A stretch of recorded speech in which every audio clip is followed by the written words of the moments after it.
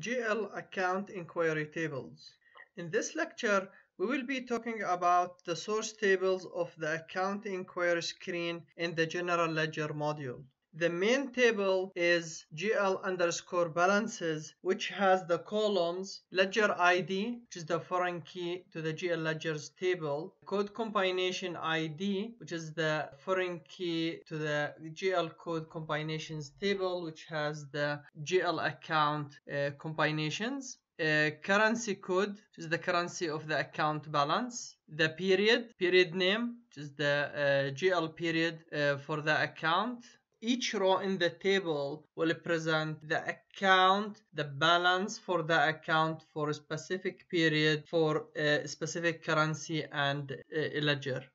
Then the table has the actual flag to identify if the balance related to actuals or budget or encumbrance. Period net debit, period net credit.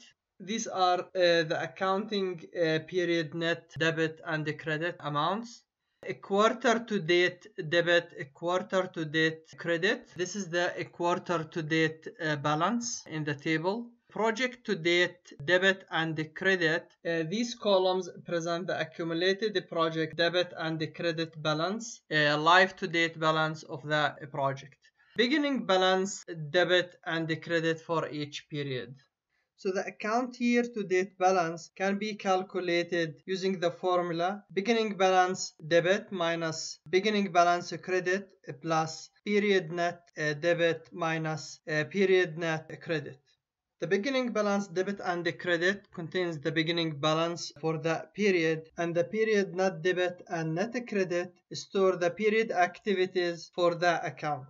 So this is the formula that can be used to calculate the year-to-date account balance. These are the three key tables for the account inquiry, but the main one is the GL balances, which has the key attributes plus the account balance for different dimensions for the period, quarter, project, and the beginning balance.